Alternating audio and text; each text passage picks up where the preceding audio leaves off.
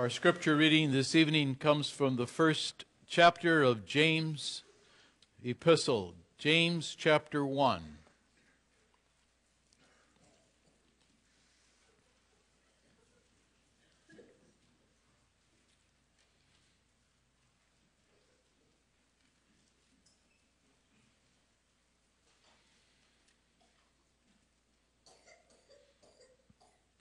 James, a servant of God and of the Lord Jesus Christ, to the 12 tribes which are scattered abroad, greeting. My brethren, count it all joy when ye fall into diverse temptations, knowing this, that the trying of your faith worketh patience. But let patience have her perfect work, that ye may be perfect and entire, wanting nothing. For if any lack, that's if they might want something, wanting nothing, the same word, if any of you lack wisdom, let him ask of God, that giveth to all men liberally, and upbraideth not, and it shall be given him. But let him ask in faith, nothing wavering. For he that wavereth is like a wave of the sea, driven with the wind and tossed. For let not that man think that he shall receive anything of the Lord. A double-minded man is unstable in all his ways. Let the brother of low degree rejoice in that he is exalted, but the rich in that he is made low, because as the flower of the grass, he shall pass away.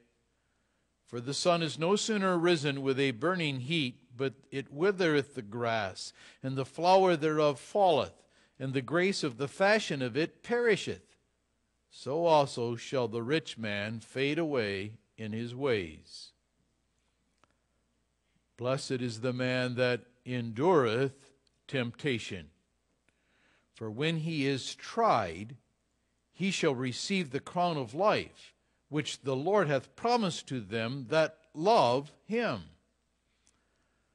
Let no man say when he is tempted, I am tempted of God. For God cannot be tempted with evil, neither tempteth he any man. But every man is tempted when he is drawn away of his own lust and enticed.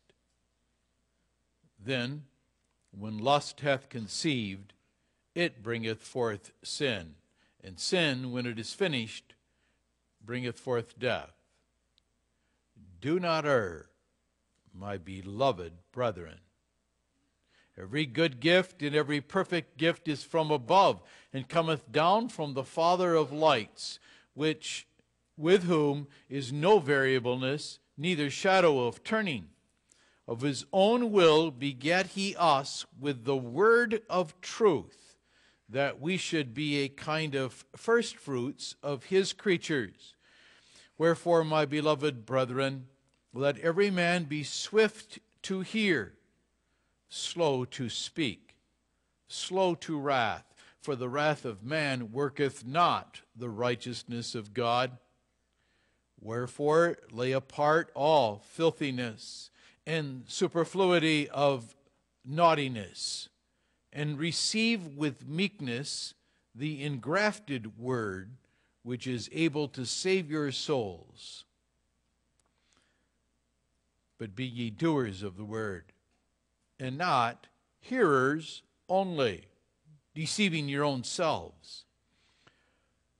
For if any be a hearer of the word, and not a doer, he is like unto a man beholding his natural face in a glass. For he beholdeth himself, and goeth his way, and straightway forgetteth what manner of man he was.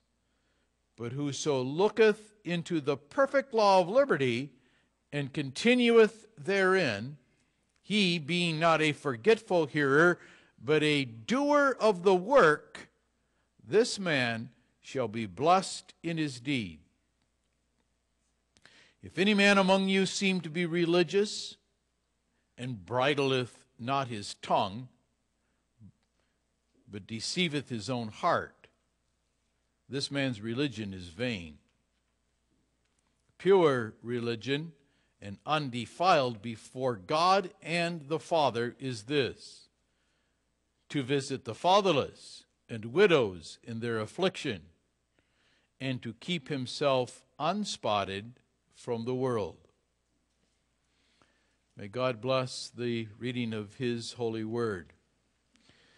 Our text this evening, beloved, is found in verses 22 through 25 of this first chapter of James. James 1, 22 through 25, we read it again. But be ye doers of the word, and not hearers only, deceiving your own selves. For if any be a hearer of the word, and not a doer, he is like unto a man beholding his natural face in a glass. For he beholdeth himself, and goeth his way, and straightway forgetteth what manner of man he was. But whoso looketh into the perfect law of liberty, and continueth therein, he, being not a forgetful hearer, but a doer of the work, this man shall be blessed in his deed.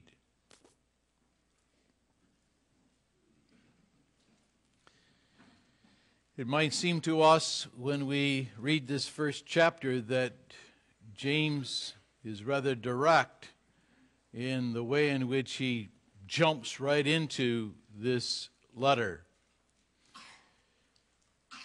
This very second verse, count it all joy when you fall into diverse temptations.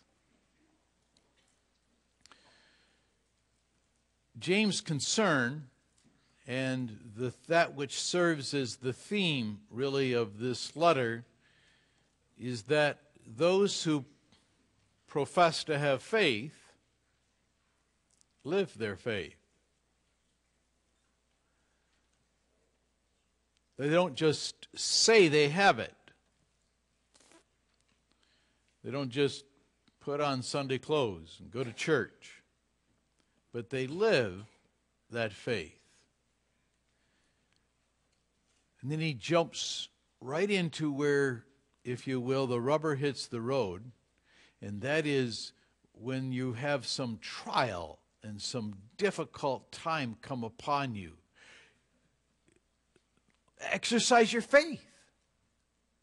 Let your faith, your professed faith, evidence itself in the way in which you want to respond to that affliction, that trial.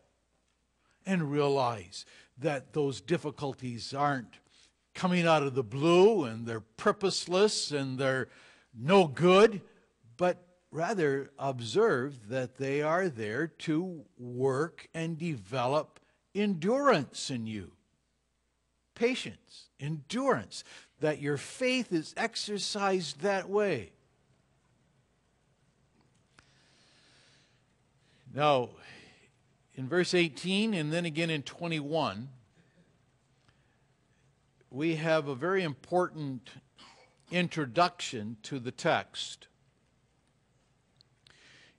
Our text goes the step further then and says, let your faith be evidenced in that you do the work. You do the work. You're doers of the word. But doers of the word, faith is always going to be hearing the word. So he concludes, be swift to hear. Be swift to hear and slow to speak. Because realize this, the importance of the word, verse 18, God begat you with the word of truth. And then in verse 21, receive with meekness the engrafted word. The word's coming. Now that's interesting. God speaks. we are to exercise our ears. We are to be swift to hear, eager to hear. We want to hear. And again, Jesus says, my sheep hear my voice. It's that idea again, so that he will do the talking and we are to do the listening. And that word, that speech of our shepherd, of our God, that has power. 1 Corinthians 1, the preaching of Christ crucified, the word of Christ crucified, that's got the wisdom and the power of God to save the ones that God is pleased to save. Romans 1, who are the saved? The saved are the ones who call on the name of the Lord. The ones who call on the name of the Lord are the hearers. But the hearers hear the preaching of the word. So then it concludes, Romans 10:17, faith comes by hearing, and hearing by the word. So, God begets us by the word of truth. We are to receive that word with meekness. We don't come and tell him what we expect him to tell us. We're not coming to hear a sermon and we've got it already figured out how it should be arranged and what he should tell us. No, we're going to be swift to hear and slow to speak. We're going to be swift to hear what he has to say. We're going to be open to him. And so with an attitude of meekness, we come to be taught. We are Marys who will serve him best by sitting at the knees of Christ. And we want to catch every word he says. We receive with meekness that word.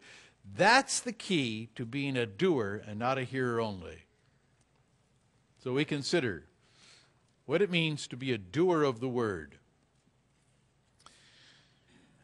What does it take? First of all, we want to look at the hearers. There are groups of hearers that are spoken of and implied in our text. Secondly, what does it mean to be a doer itself? How does a hearer become a doer? What characterizes that hearer that's a doer? And then finally, we consider the blessing that he promises at the very end of this text to the doer.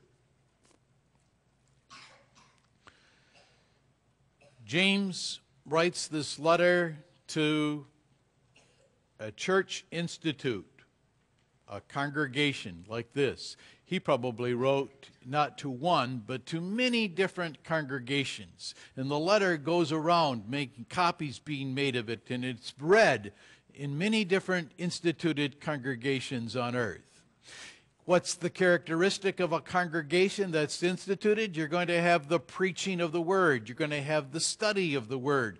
The word is going to be brought to the adults. The word is going to be brought in the catechism rooms to the children. The word is going to be there. What's that word? The word is God proclaiming and declaring the truth about himself. God declaring the truth about himself. He speaks of himself. He declares himself. He speaks in creative word. He speaks in incarnated word. He speaks in inscripturated word. In the old dispensation, he spoke directly. Listen to those words that we had this morning out of Deuteronomy 5 after we read the Ten Commandments. They heard God. That speech of God assured them he lives. He is the living God. And that they could hear and remain alive assured them that they were living.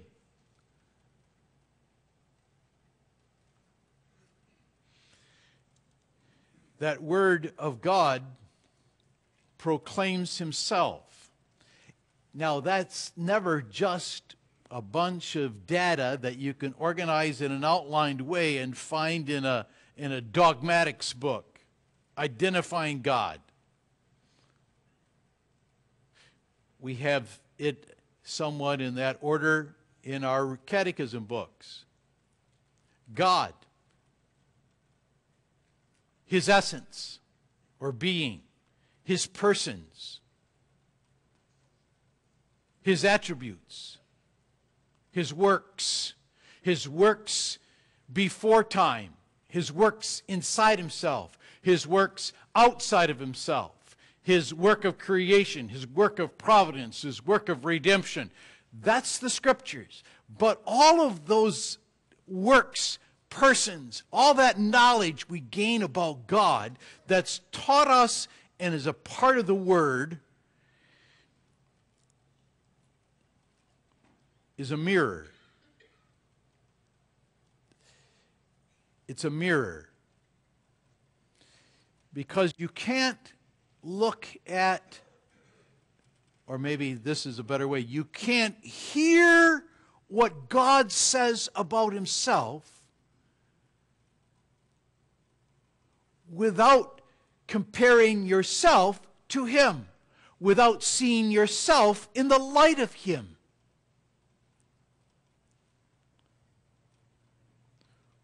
We're always comparing.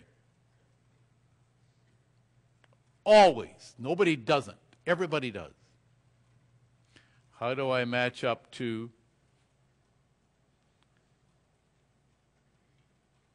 what is she wearing today? What grade did he get? What score did he get? We're always comparing. My team versus your team. Always comparing. But when God declares himself, then we see ourselves in the light of him. Now, that's what's called a mirror. He beholds himself in a glass. And so the first thing we're going to do is see ourselves compared to him. But now, this mirror of the knowledge of God that we see ourselves up against doesn't just show how we match up to God externally. This word that is the glass looks inside.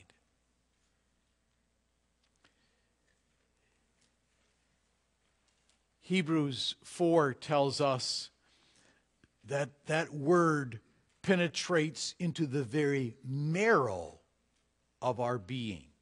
Now, you get a bone, and you see the outside of a bone. The marrow of the bone is that which is in the very center of the bone.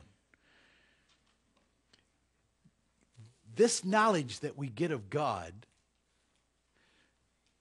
sets before us a holiness that is able with its light to penetrate to motives, to imaginations, to dreams. Genesis 6 speaks of the imagination of the thoughts of men's hearts. What we think.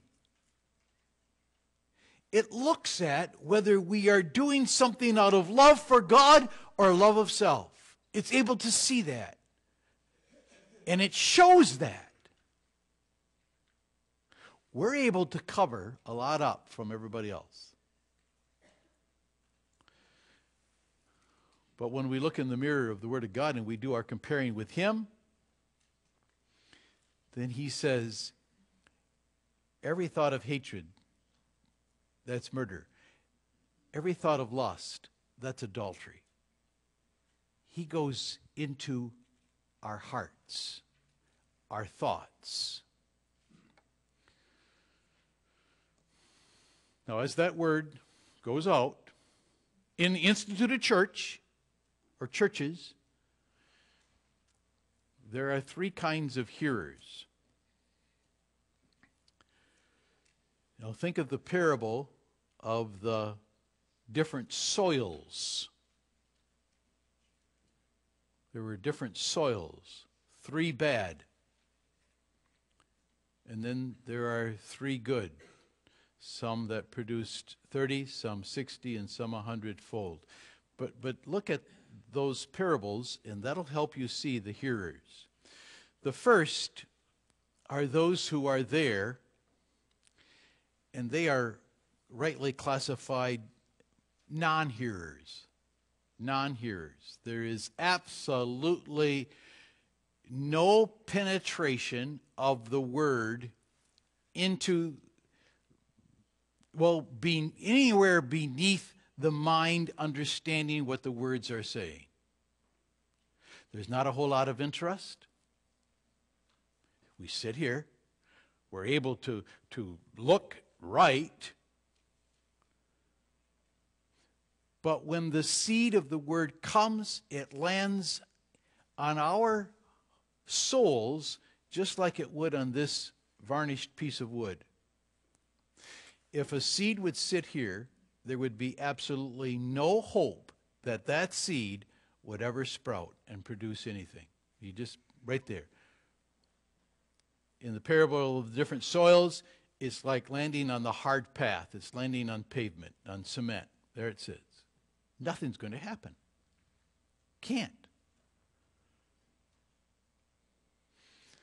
The non-hearer.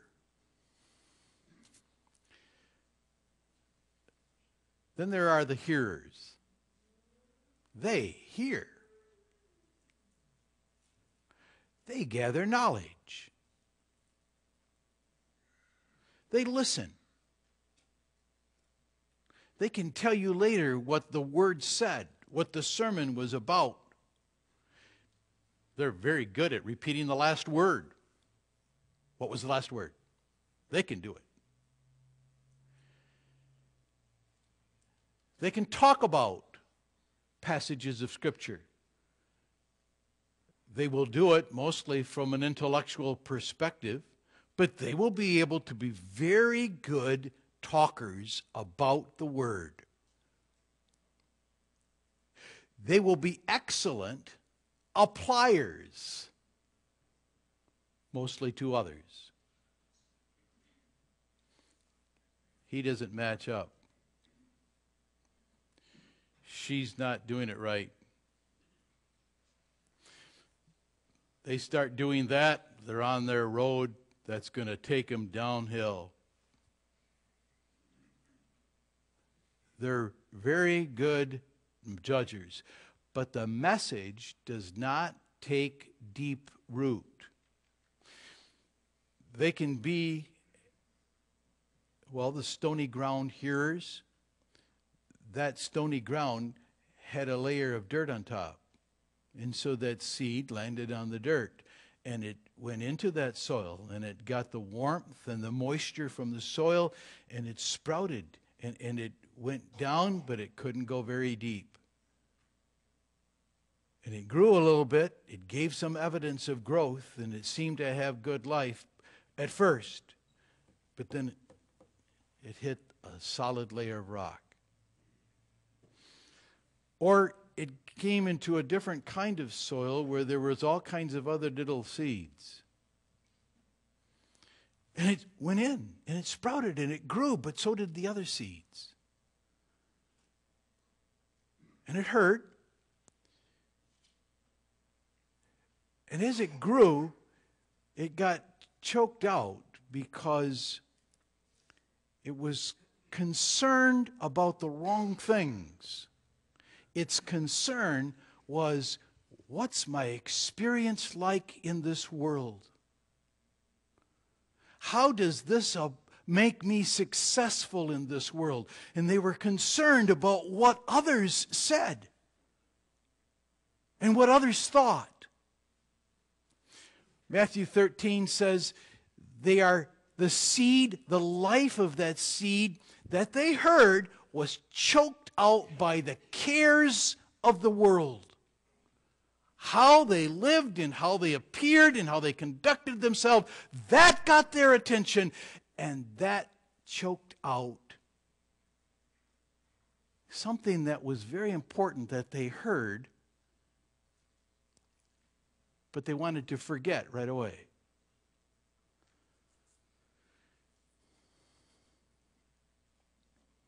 A real hearer, the third, who's going to be a doer,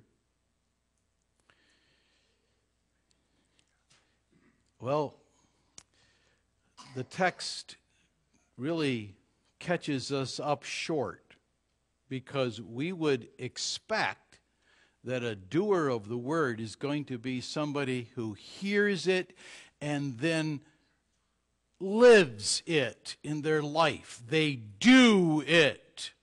And that's true. That's true. But what does it take to be a doer?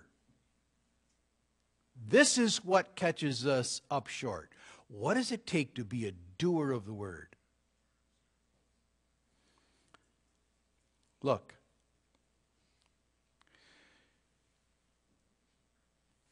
They behold their natural face. They behold their natural face in this mirror of the knowledge of God. Natural face means the face of our birth. That's what I am by virtue of my earthly conception. That defines my relationship to Adam. That's my original sin with its original guilt and its original corruption. That's a description of who and what I am by nature. Now, after God regenerates us, and the very core of our being is made new,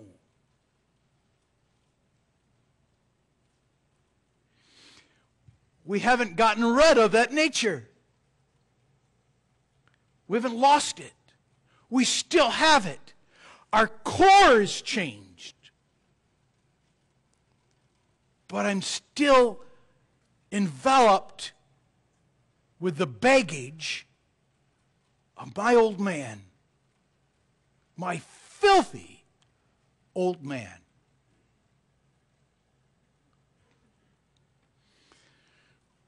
To be a doer, in distinction from a hearer only, both are taught. They see the mirror of the Word of God, they see themselves in comparison, and both, the hearer only and the doer, they see themselves and they say, look at what I am by nature. But the hearer only straightway forgetteth. Straightway, of course, is immediately. He will do his best to forget what he sees about himself, because he forgets what manner of man he was. And that is something that's pretty ugly. You don't ever, it's like some of those quick snapshots that people take of you when you're not ready. And you don't want that picture shown anywhere. You don't want to see, you want to burn it. Dump that one. Delete it. But that's what all of us have to see all the time when we're not ready to smile.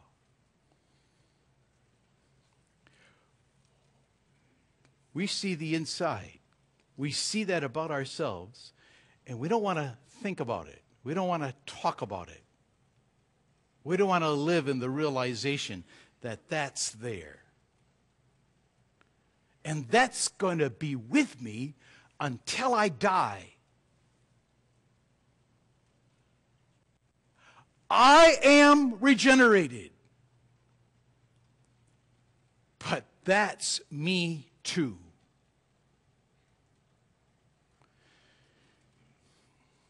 One who is a doer sees that, and look at the difference. The hearer only straightway forgetteth. But he who is a doer, look at the middle of 25, continues therein. He never allows himself to forget. He works hard to keep before his mind the awareness that he is a sinner.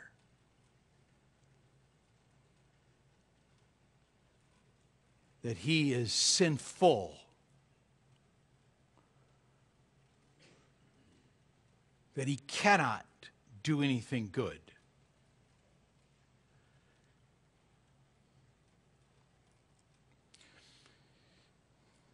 Some of you have talked about this with me, that just as a little reminder, little funny way to do it. But when a waitress comes and says, "Do you want some more coffee?" and we're full, and we say, "No, I'm good," that then we try to find all different ways to say it now, because Reverend Van Overloop is going to say, "No, you're not good. You're a sinner saved by grace. You're not good. You can't say I'm good. How are you today?" That's just a little way.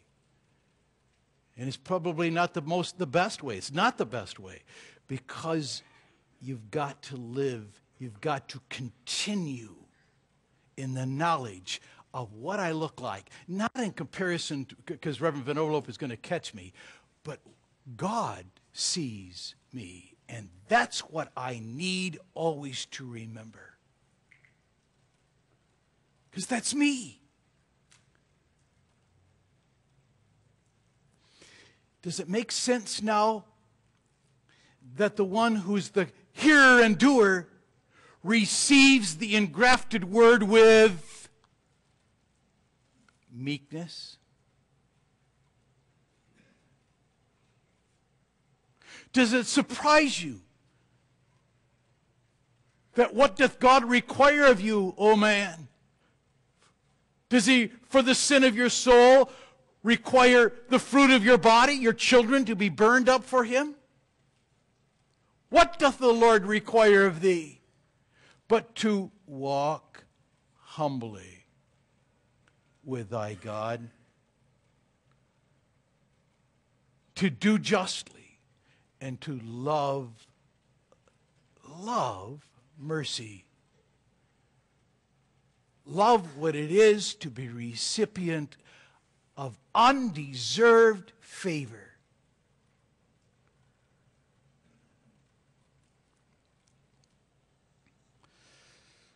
The doer, he'll talk about others. He'll point out the sins of others. But whenever he does it with tremendous understanding. And whenever he does it, he goes in this awareness: I'm chief.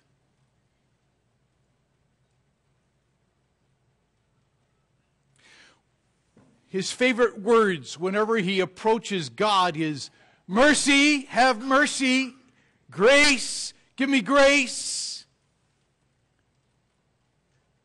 Because mercy is for the miserable and grace is for the ugly and undeserving. And he knows that. He hears the Pharisee talk about him, but he ignores him. Because far more important than what that Pharisee thinks of him is what God thinks of him. Be merciful to me, the sinner.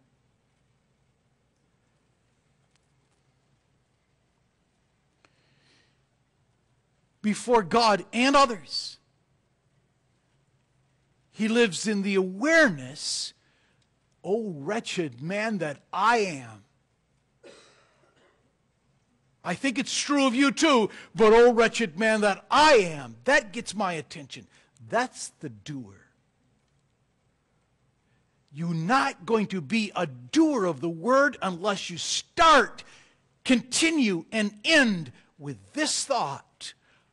What is my natural face? What is my old man? I am a sinner. I sin, but I am sinful.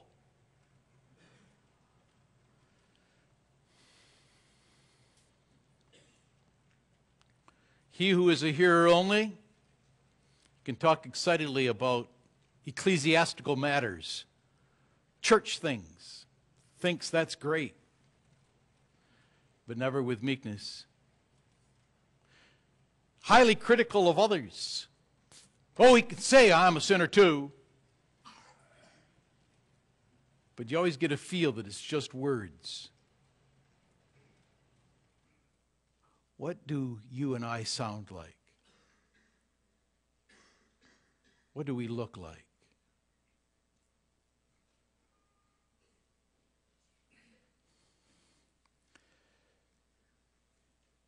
Now, when we remember our natural face, when we remember who and what we are, before this holy, holy, holy God, not as I compare to everybody else, but how I compare to him, that's, and we're here, we got a regenerated heart. That's when this mirror is converted. And instead of looking in a glass, look at what we look into. Verse 25. We look into what the King James says is the perfect law of liberty. We look in, perfect means complete or completed. We look into a law that doesn't hammer us and knock us down and leave us a pile of pulp, but we, confessing and admitting and asking for mercy, are assured that all who come unto him, he will in no wise cast out. Because it's the knowledge of my sin that gives vent to a voice that says, have mercy, help, give me grace. I can't. I'm unable. Help. We cry for mercy. And God promises to hear every cry. In no wise, absolutely impossible, is it for God to close his ear to a cry of such a sinner. And then we look at that God who's 3 times holy. And what do we see? We see him saying to us, I've completed the law. I've fulfilled the standard that I've set for you in my Son. And now this law doesn't bind us in the slavery of sin. It's a law of liberty. I'm freed from the guilt of sin. I'm freed from having to sin. I am free to do what's right and good in thanks to God. It's always going to be, my freedom is first, second, third, 10th, 110th, this. I'm a sinner. Forgiven. Saved. Redeemed. By that God who has given me his Son. That's a doer.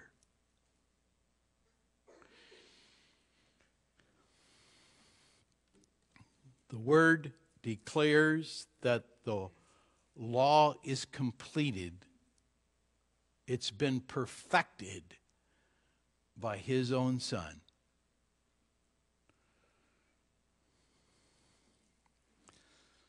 So what's the blessedness? The blessedness, beloved people of God, is that we're going to start to do that word this way. What does it mean to be an active doer? What's the activity of the doer? 1, godly sorrow. Godly sorrow. He's a repenter. She's asking for forgiveness. Because I don't forget my natural face. That's blessedness. The world is going to say, you admit you did wrong? And the child of God says, yes, I admit it. And that's freedom. Notice that last part of verse 22. Those who are hearers only, look at what it says about them. They've deceived themselves. We deceive ourselves when we buy into the worldly thinking, don't admit you did anything wrong.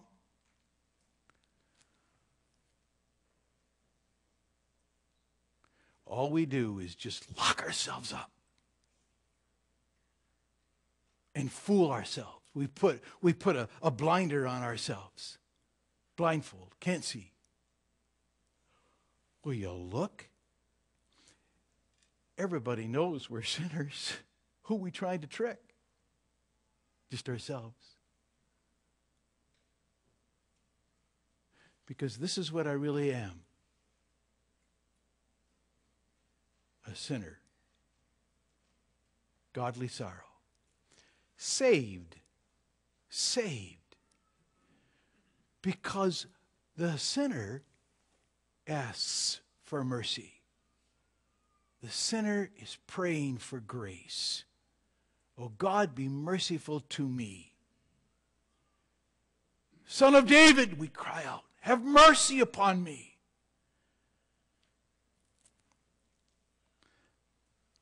The knowledge of our guilt is expressed in a cry for help. Whosoever shall call upon the name of the Lord shall be saved. Everyone who calls is saved.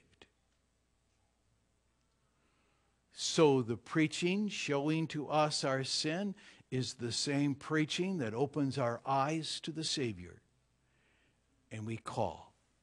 If I don't think I'm drowning and dead, I'm not going to call. But if I see myself drowning, I'm going to call. If I think I can fool everybody, then I'm okay. I don't need help. Godly sorrow, hungering and thirsting after the righteousness of God in Jesus Christ. Then third, the blessedness is the blessedness of one who is a doer.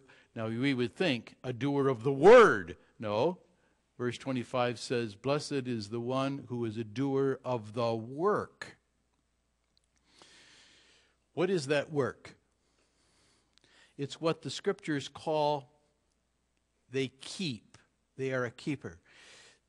This past week, in Wednesday night, in Bible study, we read from Luke 11 about a woman who was looking and listening to Jesus, and then in absolute amazement lifted up her voice and said, blessed is the womb that bare thee, and the paps which thou hast sucked.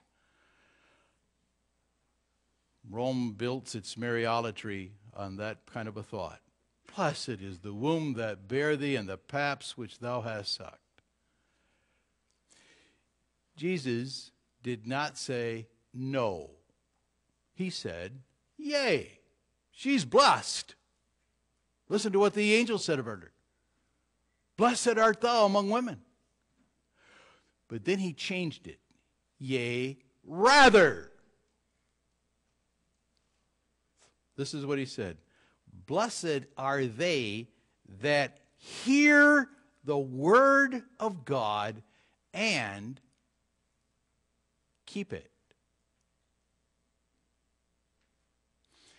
Now, the realization is nobody can keep that perfectly.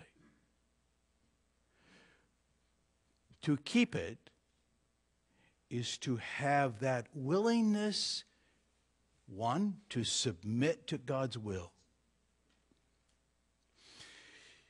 How was it that Mary was so blessed?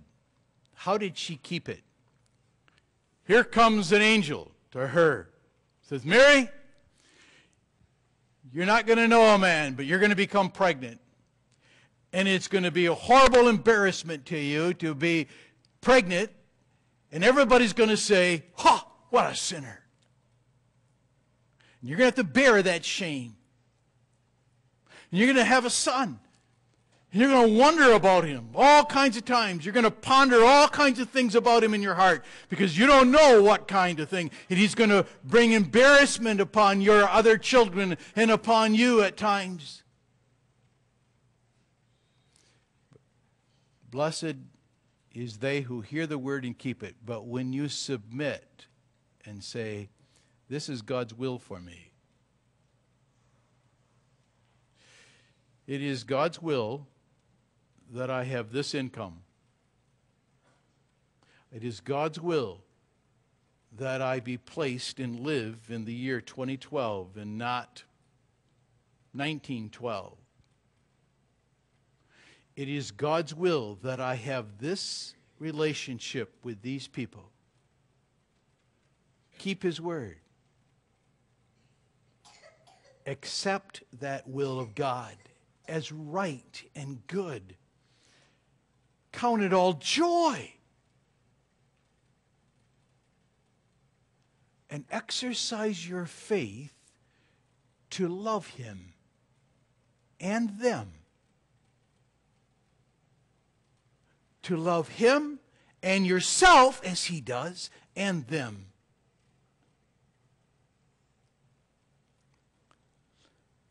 Let gratitude for that love that faileth never, and that grace that abideth ever, and for that mercy that's always, always, always coming. Let gratitude for that be the powerful incentive and motive to love Him. That's what it is to keep His commandments, to trust that His will for me, this is where He wants me, this is what's best for me. I accept His wisdom and I trust His love.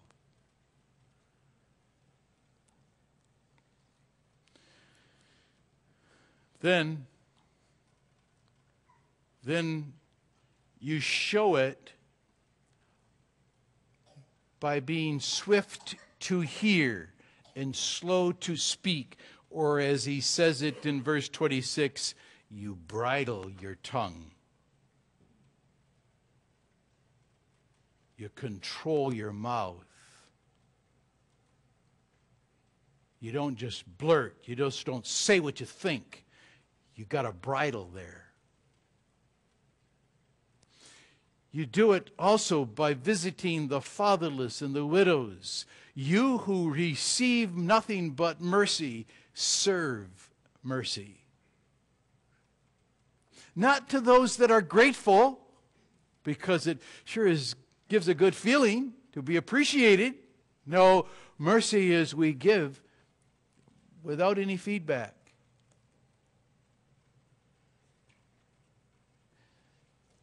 To be a doer of the word is to strive to keep oneself unspotted from the world.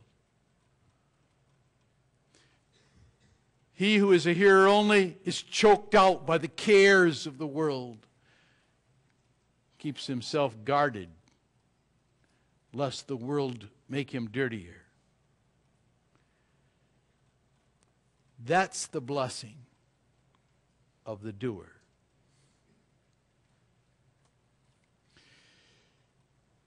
May God give us the grace never to forget, to work hard to remember that though we have a new man in Christ, we've got an old man that requires killing, mortifying constantly. If I let him go, if I don't kill him, he's going to get the best. And instead, out of gratitude for what I have been given in Christ, I love him and serve him. Amen. Father, we thank thee again. Thy word comes. May we receive it with meekness. May we delight in what thou dost teach us. And may the fruit of it that we walk humbly with thee and with each other. In the name of Christ we pray. Amen.